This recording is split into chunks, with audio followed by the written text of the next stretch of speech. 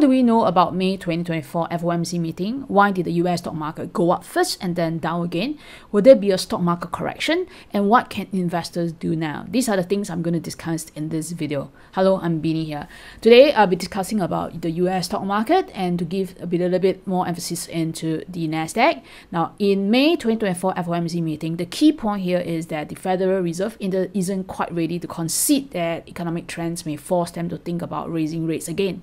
So for now, their policy stance remains the same. They either lower rates or maintain them for an extended period of time if necessary.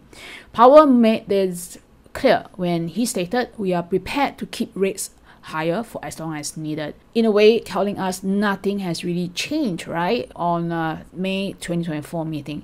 Currently, the market has priced in a total of 35 basis points of rate cuts for the year. This is slightly up from approximately about 31 basis points prior to yesterday's Fed meeting. The probability of a rate cut in September is around 56%, with November's odd at about 67%. Now, these figures hasn't dramatically changed since before the meeting and Powell's press conference. So what's the next step? It all comes down to data. We'll be watching to see how it influences economic forecast and the Fed perspectives. And we won't have to wait long for the next piece of puzzle, the US job reports due tomorrow. Now with this, I would like to take a look into the indexes, especially into Nasdaq, and to see what are the key levels, and especially on some of the short-term trading instruments, especially we know that the market is probably going to be quite volatile for a while. Have you clicked the subscribe button? And how about a like? Right, so this is the day chart of Nasdaq. If you take a look at the overall trend, I would say that the trend is still up.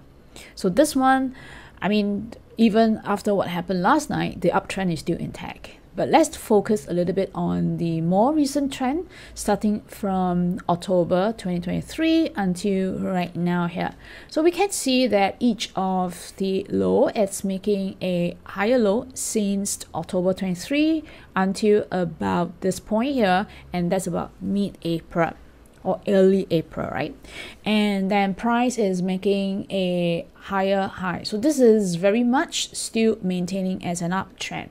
But if you inspect the recent price action that's happened after mid-April, then we can see quite a significant change in terms of the mood, right? And that price made a lower low. Okay, so that's a bit of a change in that, such that there is a double top, and we have price to break below that of a double top.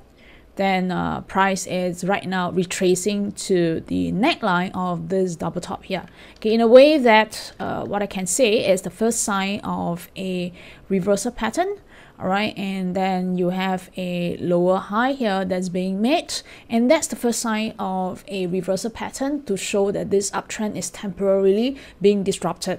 Okay, probably the start of the downward move, all right, it's starting. Okay, not saying that it's a long-term downward move, but probably this uptrend here is facing some short-term correction. All right, so let's take a look at what happened last night in terms of the 1 hour chart.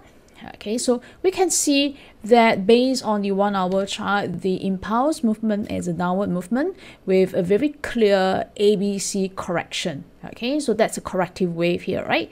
And that the high of this move here, that's around here, is a clear resistance. Okay, that means that price made this ABC wave here, that's the A and the B and the C wave here, right? And then price moved down, and what happened last night around this point here, after Powell Q&A, market moved up on a bit of a optimism, but quickly hit the resistance and then moved back down.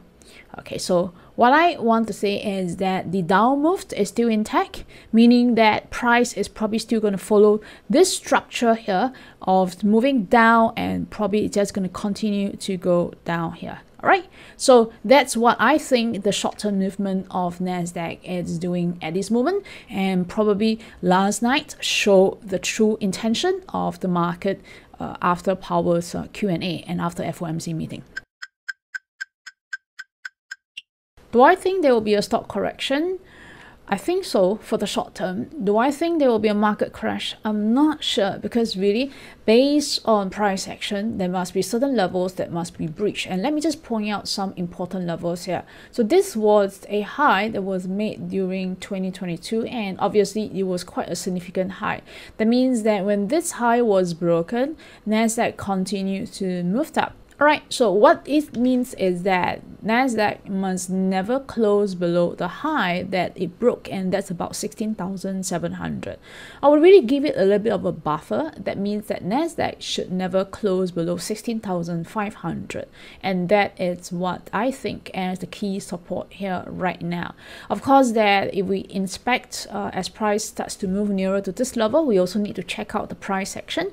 But in any case, that price is to break below here, then those people who bought in for a long-term position around here would be washed and rinsed. Okay, if you want to know more about wash and rinse, please remember to watch my series of videos on wash and rinse. You can click on the link that I've posted up in the description section so that you can know how to use wash and rinse in your trading.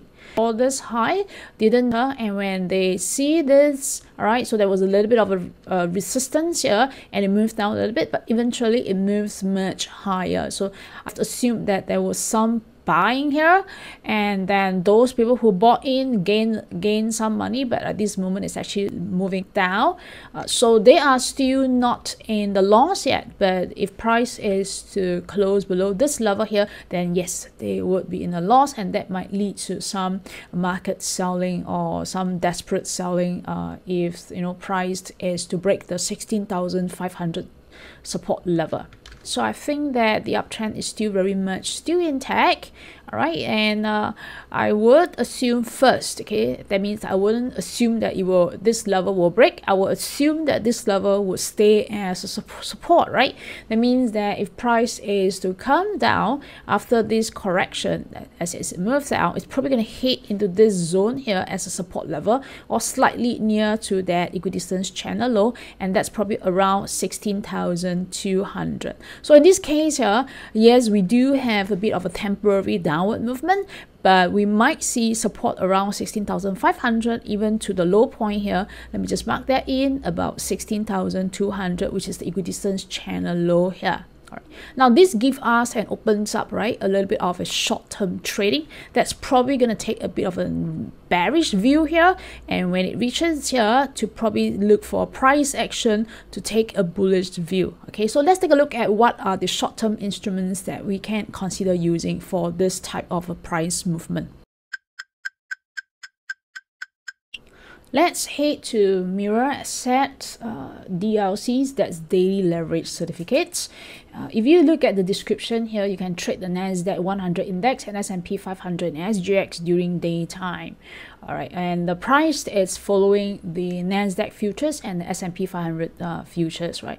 Now, why is this good to trade during the daytime? Because then let's assuming you are expecting a huge move in the US market when it opens at night, then you can already tap into the current price. Okay, that means that you don't trade the US market during the nighttime. You can do that during the daytime before the cash markets open. So that's one of the benefit here, right?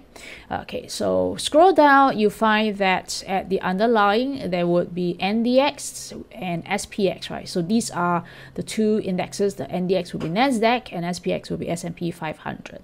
So there will be two types of contract, which would be the daily long and the daily short. Let me just select that for you. So scroll down, you find the NDX stock, and you select the type, which is daily long, daily short.